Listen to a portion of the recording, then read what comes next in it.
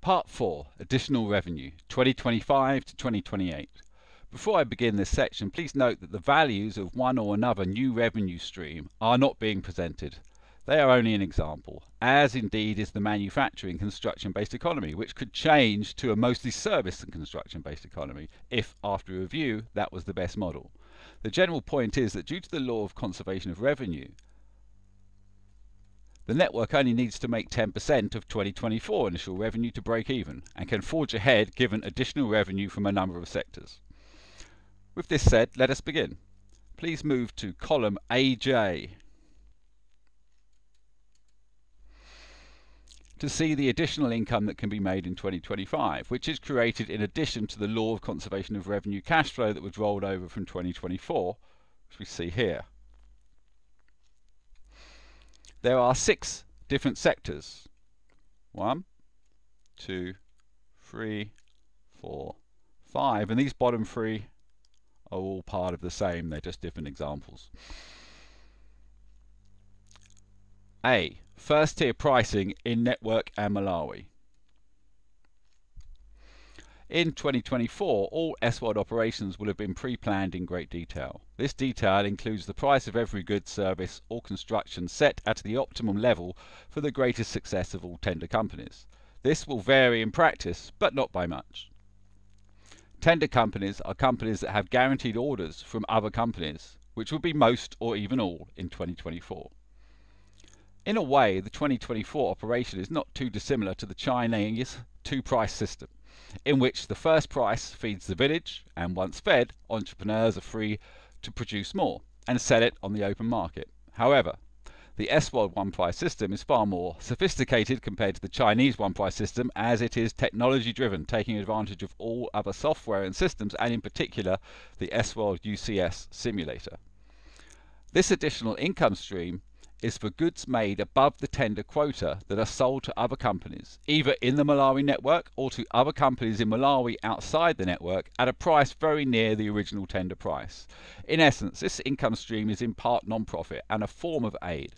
Note that the first price tender, the one price tender system in 2024 is set to break even and only make profit in 2025, whereafter profit will be invested per the POP initiative showcased in Chapter 2.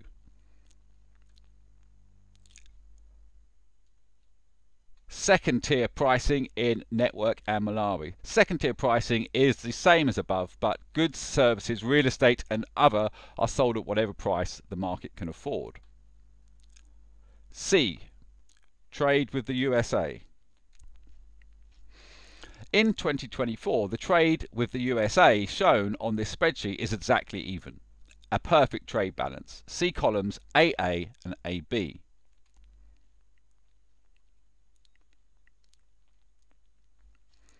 AA, AB. For example, we start at AE4.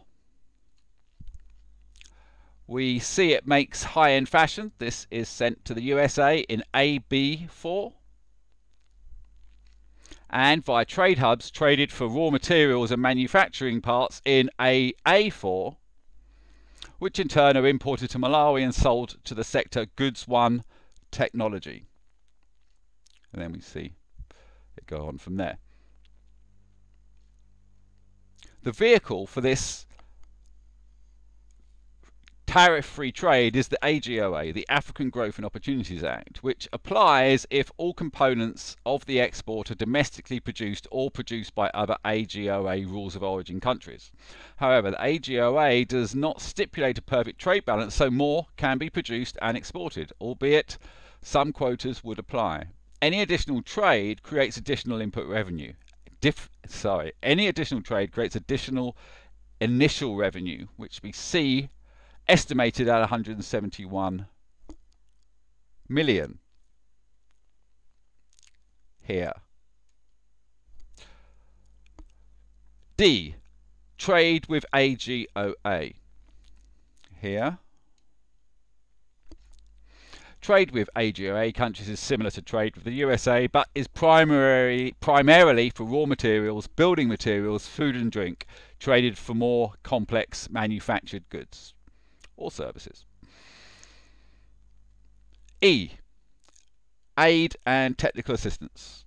Having studied the following books: The Bottom Billion and The Plundered Planet by Paul Collier, The End of Poverty by Jeffrey Sachs, Why Nations Fail by Darren Acemoglu and James Robinson, and Poor Economics by Abjif V. Banjiri and Esther Duflo, I am confident that by the time the software has been fully described, including the TBS, which tracks all client interactions, the TFS, which tracks all financial transactions, the BES Observer publicly displays statistics on aid recipient individuals and companies, S-World UCS creates projects as simulations before commencement down to the cost of a single brick, S-World AE, aid efficiency, aid mostly transfers to companies that are fully tracked by the software, and the latest edition, the S-World VSN Angel Wing Economic Framework,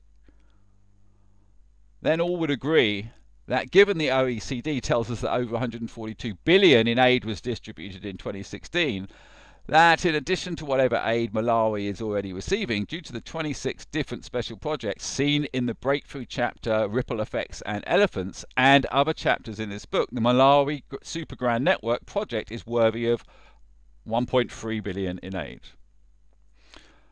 And possibly much more, as the rollover effects of aid to the Malawi network would in time see more aid delivered than given. Imagine, in but a few years, the Bill and Melinda Gates Foundation, the Chan Zuckerberg Foundation, Virgin Unite, Google.org, the Red Cross, or the World Bank could say we delivered 100 million in aid, and now 3 years later we have recorded 200 million in direct benefits, and after show a very, very long list of exactly what those benefits were and who they went to. Now that's a more creative capitalism, the title of the book. And note that this name is from Bill Gates' 2007 Harvard commencement speech about his desire to see a better economic system that could foster equality and provide help where needed. I dare say even William Easterly, the author of White Man's Burden, would agree that if aid is unavoidable and had to be delivered somewhere, then the Malawi network as presented would be his choice, particularly as after a few years it is scaled back. The men have been taught to fish. Okay, F, network charter cities. Let's go there. Here we go. 1, 2, 3, but only one starting in 2025. The name Charter Cities comes from Paul Romer, who until recently was chief economist and senior vice president at the World Bank. Alongside the software, the idea of building charter cities has been central to the theme of S-World since 2011, and the plan New Sparta, City of Science in Laconia, Greece. The current vision for such a city, or in fact cities, is to emulate Foxconn City, which is the city in China that Apple chose to make the iPhone, incorporate the Googleplex, a holiday resort, and university town. Network charter cities are this idea but created for a single client. In this case, in 2025, I suggest the Norwegian Sovereign Wealth Fund, who has over 1 trillion in their endowment, and according to Thomas Piketty, the author of Capital in the 21st Century, are keen to invest in emerging nations and real estate.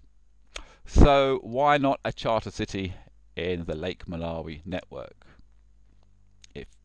In general, this would be a minimum of 10 phases, say, at 1 per year, at 1.3 billion per year. But the first year is half due to productive capacity. You can see that here. Okay, so collectively in 2025, in AK23,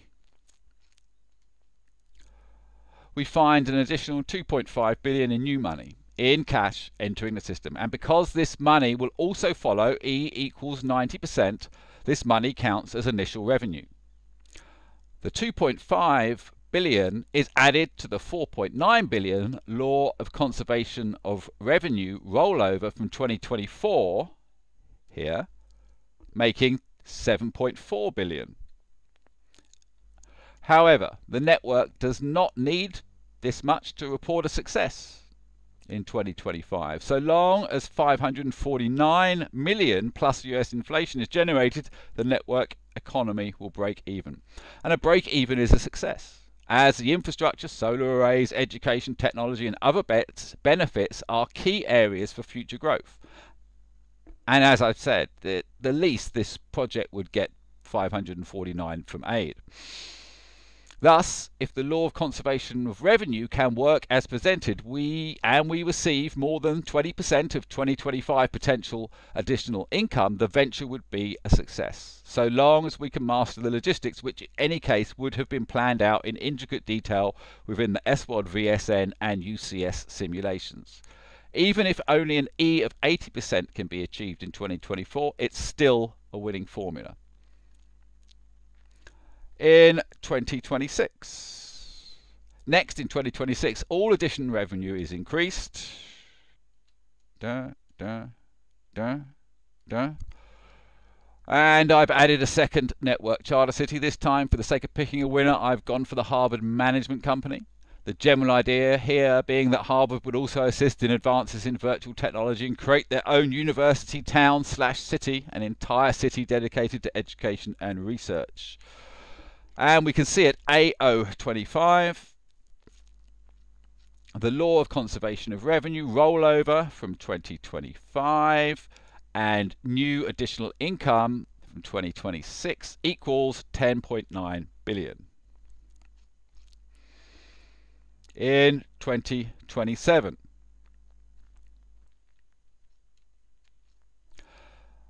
Next, in 2027, a third network charter city begins, this time for the USA, either a collection of businesses, government, citizens, or a combination. Trade increases again, but aid starts to get phased out. And at AR25, we have a total of 15 billion. Lastly, in 2028, I've simulated a recession. So one price subsidized non-profit goods and services increase, or in fact stay the same. Just change that. No, can't change that. It will change all the results everywhere. Just imagine it's increased. Okay, so one price, goods and service increase, but all other imports are at 0, 0, 0, 0, as is aid, completely phased out. And the charter cities have all gone back to the lowest amount contractually allowed, for a total of 16.2 billion, still increasing even in a recession year.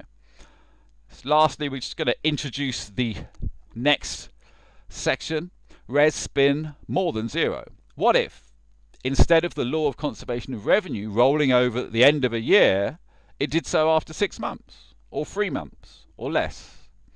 I can't guarantee that it can, but I can see no reason why it can't either. And if it can, then it opens the earlier spreadsheet, res 2024 to 2039, cautious estimate 1.32D, which we can see here, actually starts here and ends there, which by 2039 sees Malawi making about 0.4% of global GDP, or in the standard estimate that we see here, makes 1.85% of global GDP. So if we can use spin in this way, it has the makings of an economic miracle, from which the next book, book 3, the GDP game, we could leverage expectations and see the same from many other countries in extreme poverty, changing the landscape and indeed the environment for the bottom billion. As with every charter city comes significant ecological improvement and lower carbon emissions, making this one of the only non-fiat plans on the table that could stop the poorest countries from becoming the next generation of carbon emitters in the mid-21st century. Thank you.